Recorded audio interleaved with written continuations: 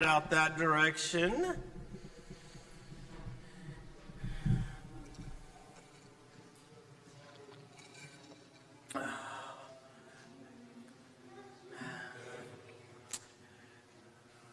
All right.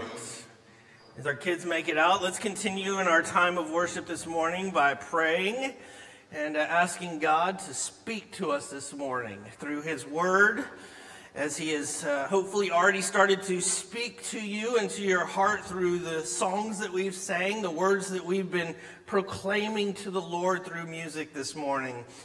Father God, we come this morning with gratitude. We thank you for your many blessings. We thank you for sending Jesus to this earth to live the life that we could not live, to die the death that we deserve, but to rise again. And we, as the song sing, we proclaim it, even so come. Lord Jesus, come. We look forward to the return of Christ in His second coming. And so, Lord, we pray that until that day comes, that you would cause us to be your hands and your feet here on this earth, that we would live for you in gratitude and thankfulness for what you have done in us through the cross. And so, Lord, as we come to your word this morning, Lord, we pray that you would convict where there needs to be conviction, that you would bring hope where there is despair, that you would bring comfort where there is sorrow, that you would bring excitement to those who maybe are dull right now and kind of apathetic in their faith, Lord. We pray that you would speak, that you would change our hearts, that you would change our minds, and help us to realize and help us to embrace who you are and what you have done for us. And so, Lord, we are thankful, and we look forward to your word. In Jesus' name, amen. Well, it has been quite the last week and a half for me. Our family had the good fortune of being able to go travel and take a little vacation, get a little time away. We went up to Branson, Missouri, and had a wonderful time. And then this weekend, a group of guys, we went out to Circle Six Camp in Stanton for a men's retreat and had just an amazing time of being able to do fun things, eat good food. They constantly said, this is a men's retreat. We will eat meat, and we will do guns, and we will do golf, and all sorts of fun stuff. But even more important than that, there was a time of bonding and sitting under God's word and learning about some of the important things that maybe we just don't think about and participate in ways to grow in our relationship with God. And some of those ways that they talked about was solitude, just getting away from all of the noise, away from all the distractions, fasting, taking time maybe during the day or for a few days or for a week or for several days to put aside our fleshly need for food to spend time focusing on God and on His goodness and how He satisfies our needs, even more than the food that our bodies crave, and talking about diving deeper into God's word, but not just reading God's word to check the boxes, but diving into God's word, because it's through God's word that we draw closer to God. So it was a really sweet weekend for us, and hopefully next year even more guys will come and be a part of that. But I know last week we were blessed to have Jeff come and be able to speak while I was gone, and I really appreciated him and the way he talked about one of the key ingredients of a Christian: humility. Humility. A follower of Jesus Christ would be marked by humility. You see, in order to have a proper understanding, and when we have a proper understanding of who we are in light of who God is, there's no room for arrogance. There's no room for pride when we have a proper understanding. You show me somebody who is arrogant and prideful, and it's all about them. You have shown me somebody who does not have a right understanding of how much God has forgiven that person, how much God has blessed that person. As we've been looking through the book of Luke and we followed the story of Jesus, we have seen time and time again the Pharisees come and be a part of that story. And the Pharisees, they were arrogant, weren't they? They were arrogant people. They thought that they deserved God's blessings because they were the sons of Abraham. They were Jews. And so God owes me his blessings. They thought that God owes me his blessings because I'm so righteous. And it had turned them into legalists who had become these nitpickers, and they were more interested in following their rules than about worshiping God rightly. And so every time we see this, we see Jesus. And Jesus is standing there and he's shaking his head. And he's saying, you simply don't get it. You're missing the point. You don't see me. In today's passage, in Luke 17, 20 through 27, in verses 20 and 21, we're going to see Jesus talking to the Pharisees. And what we're going to see is him talking about the importance. Because what we see here, and we look at these passages, is we're going to see the Pharisees kind of have one of those sayings where they've been listening to Jesus for a while now. And Jesus has been talking about the kingdom of God. And they've kind of gotten to the point where they're like, well, maybe some of you have experienced that before in your life where somebody has told you something's going to happen and it keeps getting pushed down the line. And eventually maybe you got to the point where you're like, well, is it going to happen? Maybe some of you are old enough to remember throughout the 80s and the 90s, there were a lot of books that were written about the end times. And that the world's about to end. And Jesus is about to come back. There are books everywhere about that. How many of you remember Y2K hysteria? Yeah, that was fun, wasn't it? Oh my gosh, the computers and the hysteria of when is it going to happen? And so, Jesus, the second coming of Jesus, it's a very popular topic. Lots of people want to talk about the second coming of Jesus. Lots of people want to make money off talking about the second coming of Jesus. But what we will see here today is Jesus will say, I'm not about all the speculation. I want to give you some facts about my second coming. I want to give you the facts so you will know. All right? So that's where we're headed. Look at verse 20 and 21. Being asked by the Pharisees when the kingdom of God would come, he answered them, the kingdom of God is not coming in ways that you can observe. Nor will they say, look, here it is, or there. For behold, the kingdom of God is in the midst of you. When is the kingdom of God coming?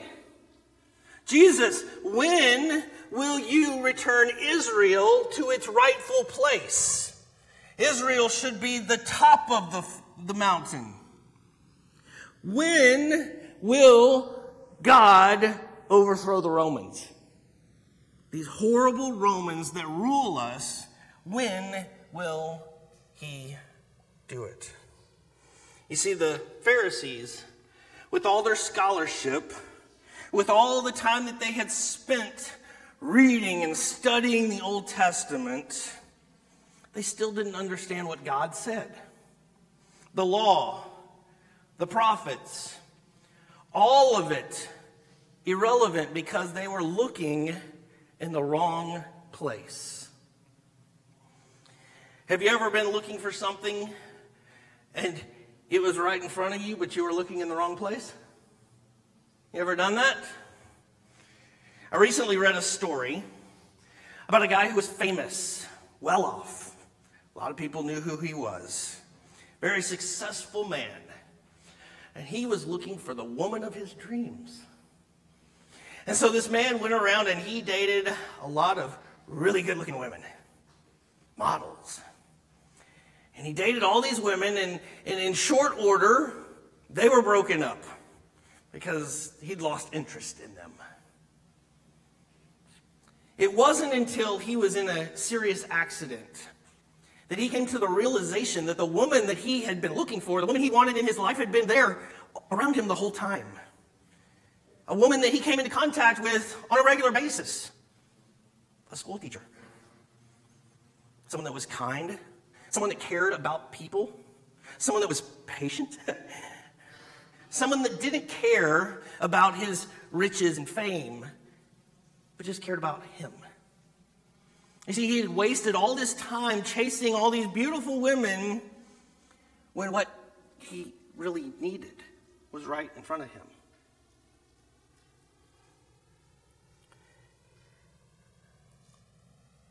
When Jesus addressed the Pharisees, he told them, "You have been wasting your time looking for the wrong things.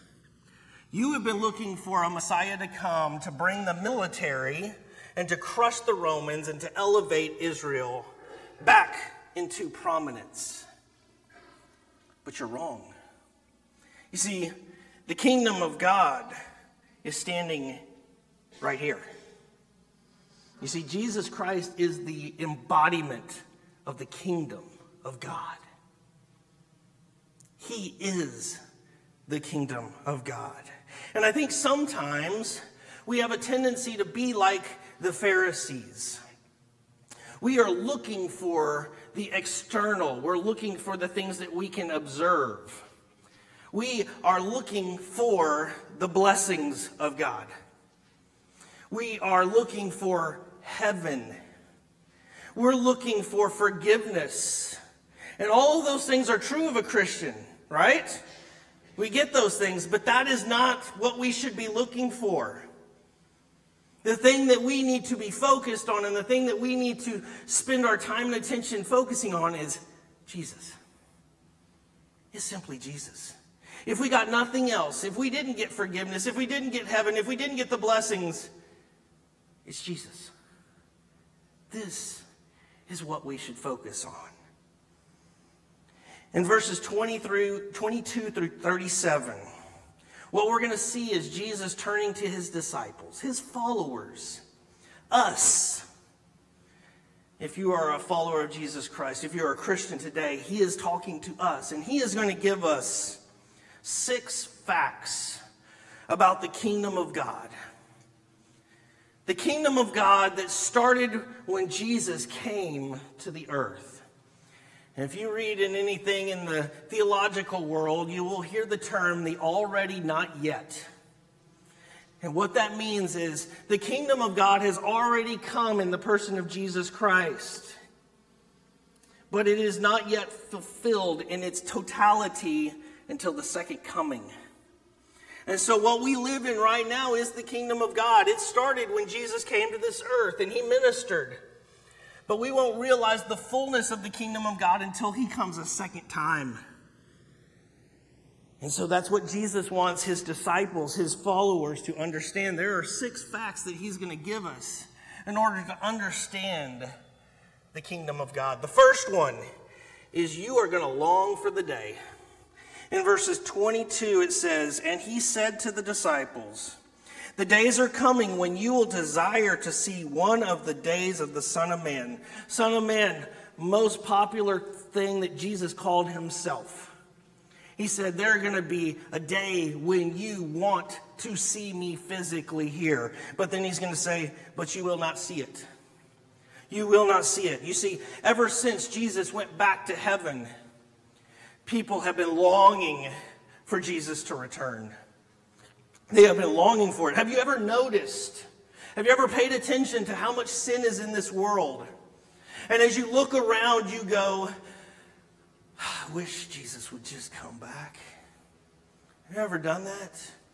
Have you ever watched TV this week and you watch all the nonsense that's going on college campuses, and you see all these kids and these adults that are doing horrible things, and you go, how did we get so wrong? How did we get here? How are we as a society raising up kids that this is the way they think they should act? Do we ever look at all the violence and the crime and the abuse that's happening to kids and to women and to the immigrant and to the disabled and go, Jesus, just come back? Do you ever do that? God has placed in the hearts of each one of his children, each one of his followers, this burning desire to say, Jesus, come back. I want to see you. I want you to come back and to fix this. All the wrongs of this world that we suffer through, come and fix it. Come back soon. But the question is, what is the desire of your heart? Is the desire of your heart today for the blessings, for heaven? Is it for forgiveness, or is your heart's desire is, just give me Jesus. Just give me Jesus. That's what I want. Number two, it's going to be obvious to everyone.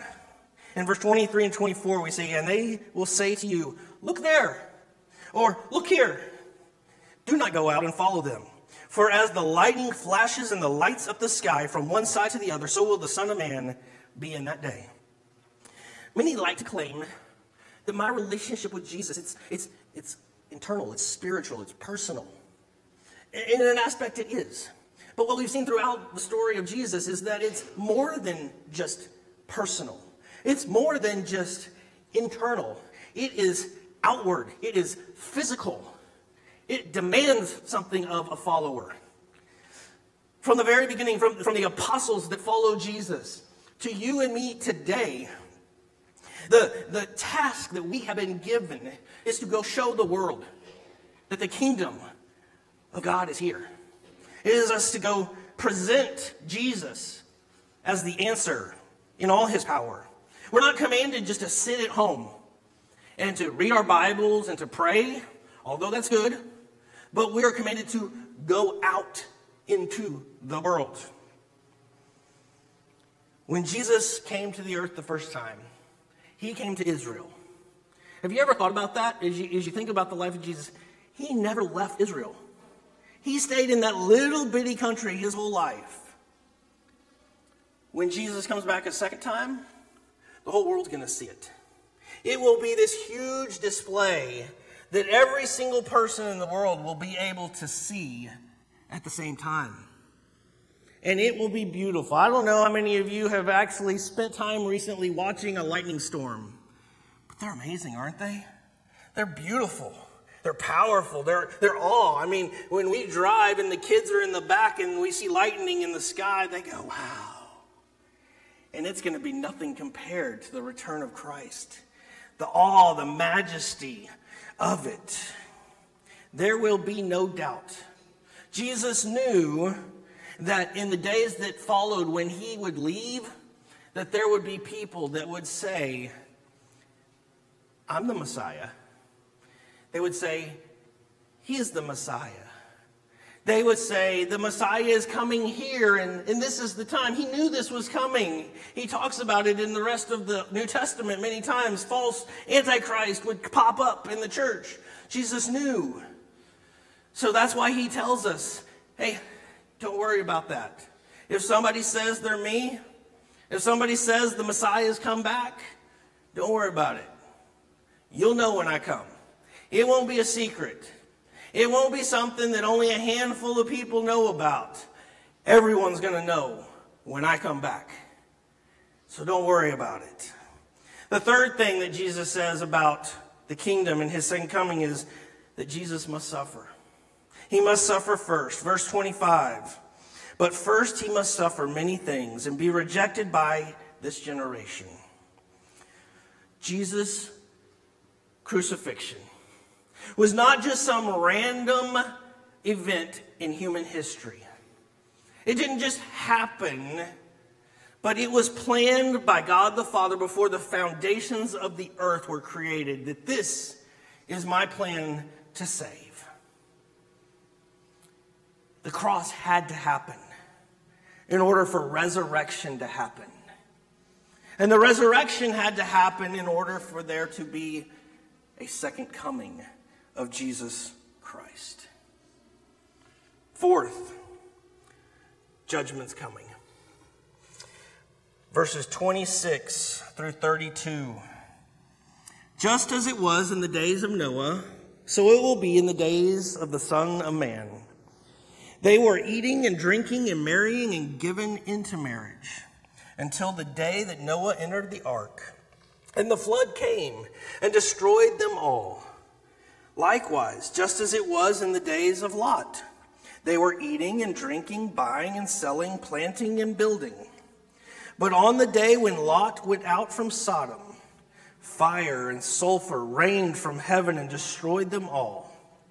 So it will be on that day when the Son of Man is revealed. On that day, let one who is on the housetop, with his goods in the house, not come down to take them away. And likewise, let the one who is in the field not turn back. Remember Lot's wife? Whoever seeks to preserve his life will lose it, but whoever loses his life will keep it. Here Jesus chose two of the most well-known Old Testament stories that spoke of the judgment of God. In Noah's day, the people thought he was crazy. He was building a huge ark. And they probably walked around and mocked him, thinking, this guy's crazy. We're just going to live our lives however we want to live them. They had no concern for the warnings that Noah was giving them. People just wanted to live their lives. Are you just going about your life? Are you not concerned one bit about the warnings of the Bible? Do you have family or friends that have no concern about their spiritual lives? Yeah, you maybe have invited them to church. Maybe you've tried to have a spiritual conversation with them, and they simply say, I'm not interested. Or they may even get a little upset with you. I am busy. I don't need it. Several years ago, a family moved into our neighborhood. And so Easton and I went to go visit them. They had a son that was similar in age to Easton. So we were excited. New kid in the neighborhood. And I remember the first time going up to the house, knocking on the door, they open it, we go in, and we start talking. Very nice couple. And they have a son that was 1 month older than Easton. Great. As we're talking, getting to know each other, one of the questions I asked is, do you go to church? Because if they didn't go somewhere, wanted to invite them to our church, right? That's what we do, right? And I remember as soon as I asked that question, the temperature in the room changed like that. As they said, you know what, if you're religious, that's cool. Do your thing. We have no interest in any of that. Okay. Over the next several years, we became very good friends with this family. And we would invite them to church, and I would invite him to men's retreats and all of that type of stuff. They never came even once to anything. To this day, we're still friends with these people, but we know that if Christ came back, or if they die, they're going to judgment. And so my prayer is that one day, God will take the seeds that we planted, and someone will come along to water them, and that God would call it to grow. Because I don't want them to go to judgment. But here's the fact of the matter is they are living their lives. And Jesus just isn't part of it. He's just not interested in having Jesus be part of it. You know, when we look at the story of Sodom, we see the similar things. People living for themselves, doing the things of this world. They were not ready when the judgment came because they were too busy. Someone from Sodom, if you interviewed them, they might have said stuff like, I'll worry about my spiritual life after I worry about my career. They might have said, I don't have time for spiritual disciplines because I'm just too busy chasing kids around to all their activities and events. They might have said something like, don't bother me now with this Jesus stuff. I have other things that are simply just more important. Much like Lot's wife, if we're not careful, we can fall in love with the things of this world. We cannot be ready. And when it comes, it's too late. September 11th was a beautiful day. People were getting to the office from dropping their kids off at school. People were in meetings. People were riding elevators. People were checking their emails. People were standing around the coffee pot talking about last night's ball game. Little did they know that in the next few minutes, they would cease to live. They had no idea. They had no idea. See, Jesus has been telling us time and time again that nobody's promised tomorrow. Nobody has promised that there will be a second chance. All the money, all the promotions, all the activities, they will be wasted because we didn't look to the right thing. We didn't look to Jesus. And now there's judgment. And so my question this morning is, are you sure that if today was your last day, you wouldn't be going to judgment? Are you sure of that? Fact number 5, salvation and judgment are individualized. Look at verse 34 and 35. I tell you, in that night there will be 2 in one bed. One will be taken and the other left. There will be 2 women grinding together. One will be taken and the other left. One of the hardest things that we as Christians will face is the lostness of someone we love. Husbands will lose wives, wives will lose husbands. Parents will lose kids, kids will lose parents. Siblings will be separated from each other. It doesn't matter your age. It doesn't matter your race. It doesn't matter your sex. It doesn't matter your church attendance. It doesn't matter how good you are in this world. Every one of us will have a decision. Every one of us must place our faith in Jesus Christ alone for our salvation. We must place our faith in Jesus' nail-pierced hands. You see, folks, there's real consequences for what you do with Jesus. Very real consequences. And so the question is, what do you do with Jesus? Have you confessed him as your Lord and Savior? Have you asked him forgiveness? Have you told him that you want him to save you, to forgive you, to be the Lord of your life? Each and every one of us, each and every one of you sitting here, it is individualized. There's no group packages. Finally, number 6, Christ will return when the timing's right. Verse 37, and when they said to him, "Where, Lord?" he said to them, "Where the corpse is, there the vultures will gather." The disciples were obviously pretty curious. Jesus was talking about judgment, and so they wanted to know when and where this was going to happen, so that Jesus used a common saying to the people to help them understand that it was all about timing. Vultures gather when there is a corpse to eat, when the timing is right.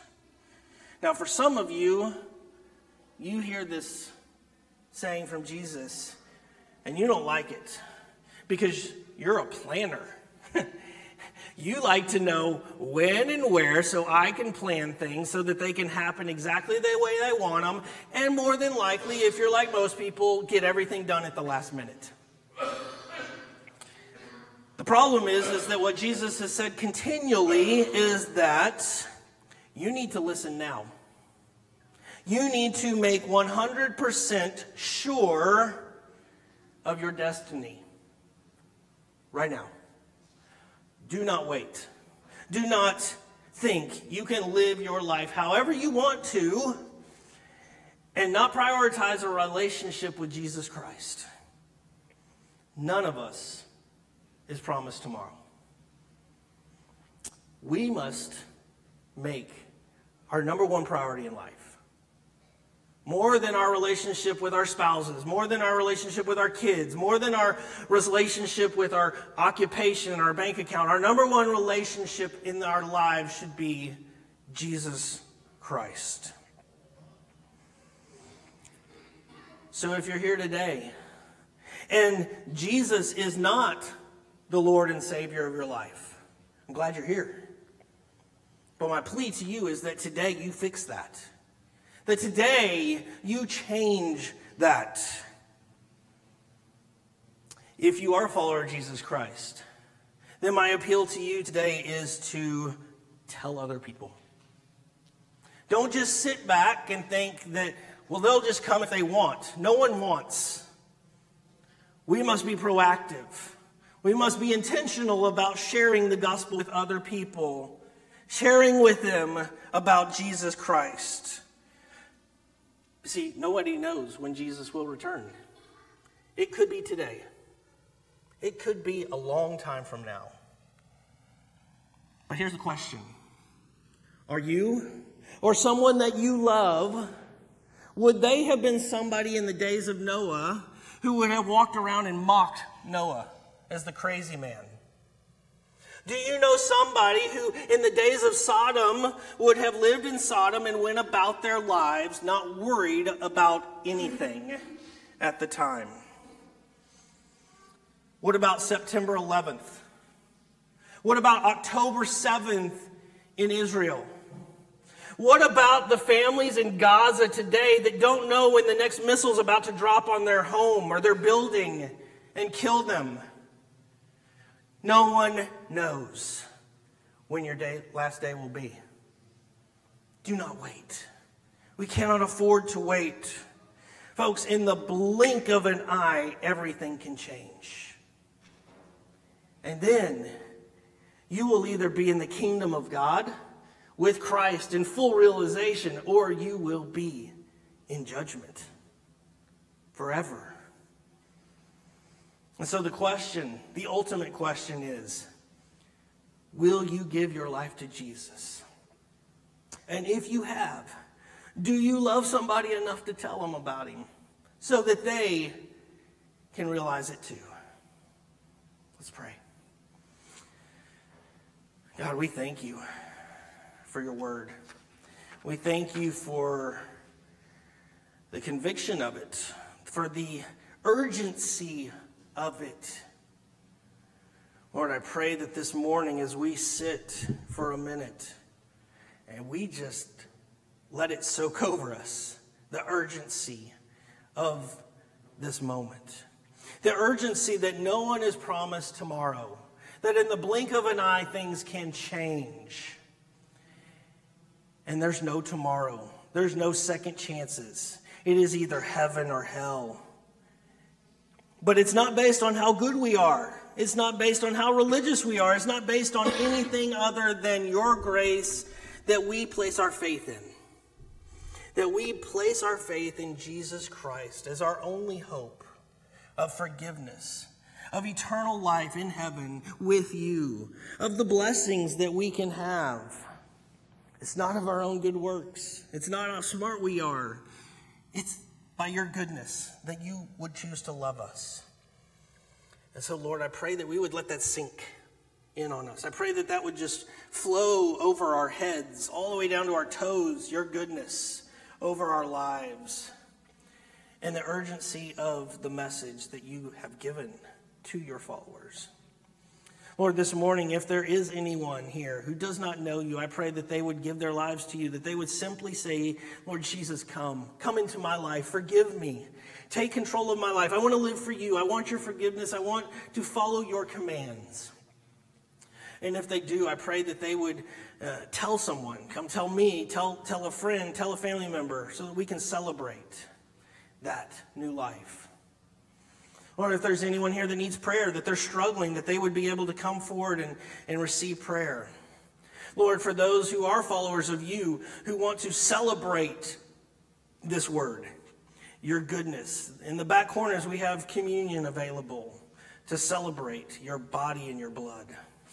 Lord, I just pray that in these moments, whatever needs to happen, that people would be willing to do it. If there's confession that needs to be made, repentance that needs to be asked for, if there is anything, if they need to reconcile with a friend or a family, whatever needs to happen this morning, I pray that they wouldn't leave till they've done it. Or because you are worthy of it. If we get nothing else, if we get no more blessings, if heaven's gone, if we get you, then that's enough. We just want to see Jesus. We just want to love you and thank you for who you are, even more than what you do, for who you are, God, our Creator, our Forgiver, our Lord.